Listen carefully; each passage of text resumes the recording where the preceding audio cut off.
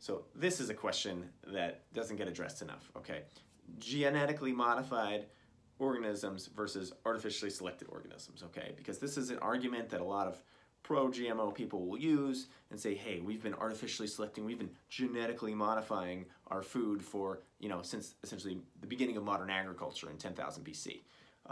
This is a bit of a misnomer and honestly, in my opinion, somewhat intellectually dishonest to say this. We've certainly been artificially selecting for different foods. We can breed foods to have a bigger crop yield, to be larger fruits, to be sweeter fruits, to any certain shapes or colors or whatever we wanted, we could selectively breed for these things. We could, okay?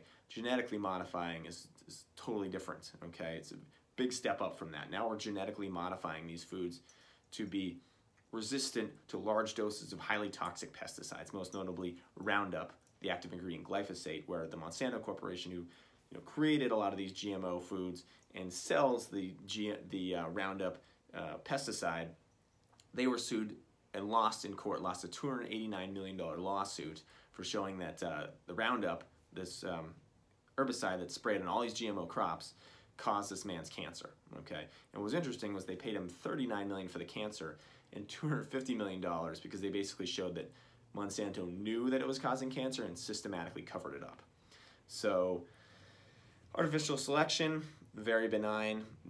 We're not artificially selecting things so we can spray loads and loads of toxic pesticides on them. We're just artificially selecting for a bunch of other qualities that are, by and large, rather benign, as opposed to, a definite carcinogen being sprayed on them. So, and then of course, then people will say, oh, well, genetically modification is used for other things like golden rice. Golden rice was gonna have more vitamin A, and it was gonna save all these people from getting blindness in Asia if we just had golden rice. GMOs are good.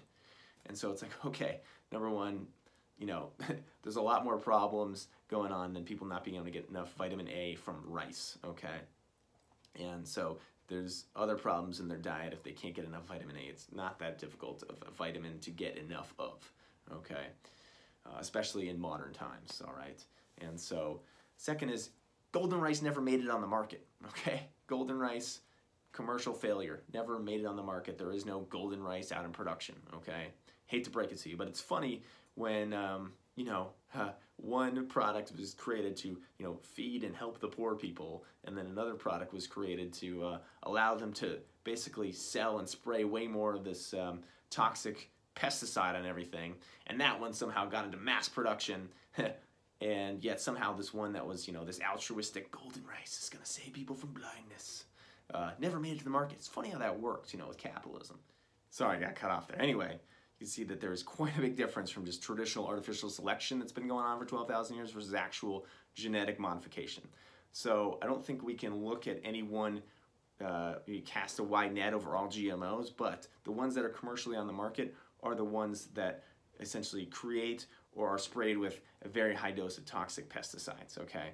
So when they create a genetically modified organism that actually doesn't have anything to do with increased pesticide load, and we actually have it on the market, then talk to me about how it's safe and effective. But for now, the writing's on the wall that Monsanto's already been sued for $289 million. You can watch my movie about that. Roundup is definitely toxic in all these crops that have been genetically modified to withstand large amounts of Roundup are definitely toxic. So if GMO seeds got in the organic food supply and we weren't actually spraying them with high doses of pesticides and it wasn't causing the plants to produce high doses of pesticides on their own, I wouldn't really have a problem with that, okay? It's really about the pesticides and the toxicity more so than it is the actual genetic modification, all right? But the genetic modification allows for the increased toxicity if we so choose to do that, which I don't think is a good idea. Anyway, hope that explains it, you guys. If you have any questions about GMOs, leave a comment down below. I got probably one more video coming out on this topic, and catch you guys later.